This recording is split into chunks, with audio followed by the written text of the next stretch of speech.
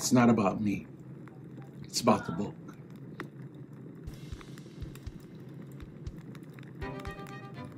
This is a special preview of Z is for Zero.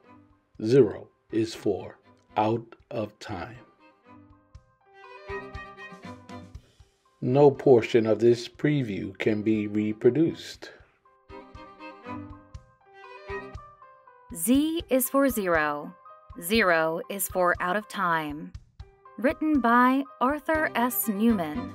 Narrated by Sky Alley. Out of Time. Letter 4. In a special report just before your mother died, she said that she was working on the last book in her series. She also stated that she would release this book in her customary fashion.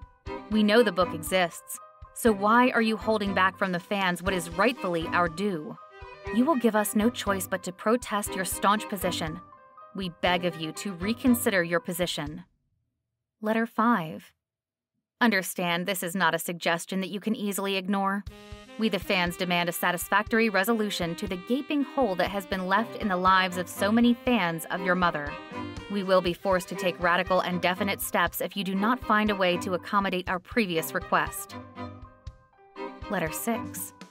The pen is mightier than the sword, but if the sword is necessary to get the pen to take action, then that is your choice. Letter 7. You have had a year to respond to my request for the final novel in the series that your mother had been working on for most of her life.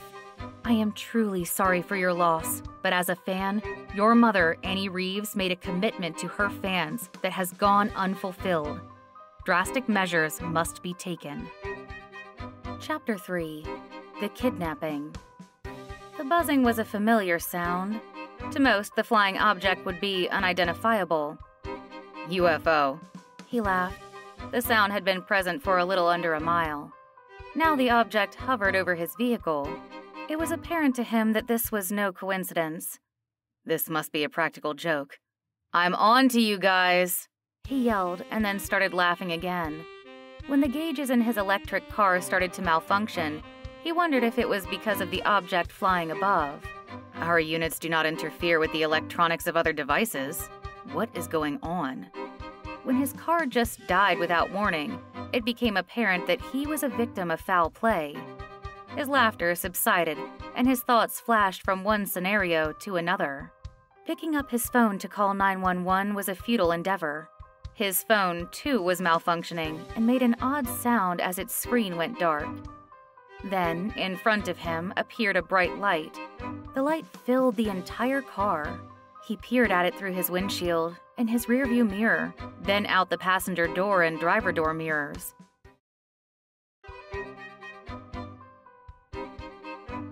Z is for Zero. Zero is for Out of Time.